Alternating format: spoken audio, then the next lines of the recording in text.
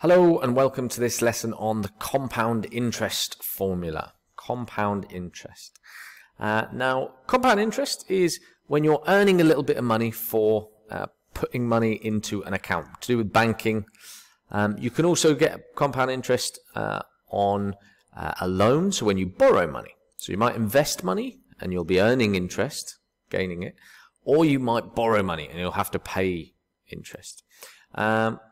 And this topic is very, very closely linked to geometric sequences.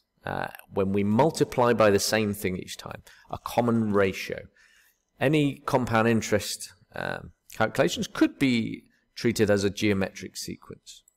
It's also very closely linked with exponential growth and decay. A lot of the formula we're using here is just as valid for exponential growth and decay. For example, the population of rabbits on an island increases by 7% each year, etc. So you may see some similarities in these questions. But we're going to focus on talking about money and compound interest paid or earned on money. So here we go. This is the formula. If you are studying IB, when you go to your formula booklet, you'll have a look and you'll find arithmetic sequences, geometric sequences, and then compound interest. So this is the formula we'll find. Now, I'm just going to ignore this K, the number of compounding periods per year. We'll come to that in a minute. Let's ignore that for the moment. So this formula now works if interest is paid just once per year. At the end of each year, we earn interest or we pay interest. So I have PV is the present value, sometimes known as the principal amount, the initial amount that I put in.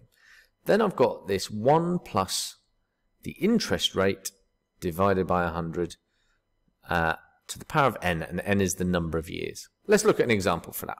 So, how much would I have in my account if I invested $20,000 at 3% APR? APR is annual, so yearly percentage rate. And I'm going to do that for 18 years. I want to know how much is in my account after those 18 years. So all I need to do is substitute into this formula. So we have our PV, our present value or our principal amount is 20,000. Then I've got 1 plus 3 over 100 because my interest rate is 3% and then the number of years is 18. I've just taken those numbers. I've got my principal value is 20,000. I've got the number of years is 18 and I've got our percent is 3%. Now, for shorthand here, 3 over 100 is 0.03, so I can shorten this quickly to 1.03, if you like, or you can type your calculator as a fraction like that. And when we calculate that, we should get $34,048.66. And that's it. All we're doing is substituting, identifying what the values are, substituting into the formula. Right, here's 3 for you to try. On that same thing, so I suggest you pause the video, try those 3, get used to using your calculator for these and identifying the right numbers to put in the formula.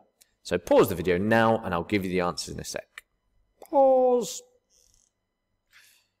And here are the answers now. So the first one, we took 30,000 multiplied by 1 plus 4 over 100, which I shortened to 1.04. to the power of 12, etc. I'm sure you can check those answers and go back. All right, moving on. Let's bring that K in here, the number of compounding periods per year. This isn't as scary as it sounds, but in reality, you don't get paid interest after every year, or not often. Most banks and things, they like to either pay or receive interest every month, is the most common one. You could pay weekly, you can pay daily even, depending on who you're dealing with. So here's an example. How much will I have in my bank account after 18 months if I invest $9,000, annual percentage rate 3.5%, compounded monthly? Well, let's just substitute all those values in. And all we have to know is that this K is going to be the number of compounding periods per year. Sounds a bit confusing. All it means is, if it's monthly, 12. There's 12 months in a year. Okay, so we substitute those values in. 9,000 multiplied by 1 plus 3.5, that's our rate, percentage rate, APR.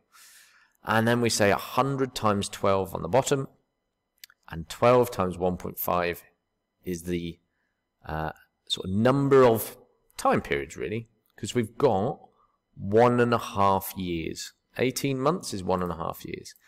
Now, this is actually, treating it as k times n can be a bit more confusing than treating it as just the number of time periods.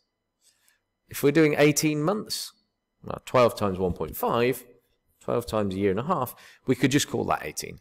Okay, so I think this k times n is useful, but knowing that that's just the number of time periods is also keeps things a bit more simple. So we've now just got to set this up in our calculator, work carefully, and you should find it's $9,484.40. There you go. So here's one for you to try now, and then hopefully, if you've got it right, you can say, I understand the compound interest formula. So pause the video, have a go, and pause. Here's the answer. I'm substituting in these values here. 3 times 12 months on this one, which is 36 time periods, 5,389. There you go. Hope you learned something. Thanks for watching.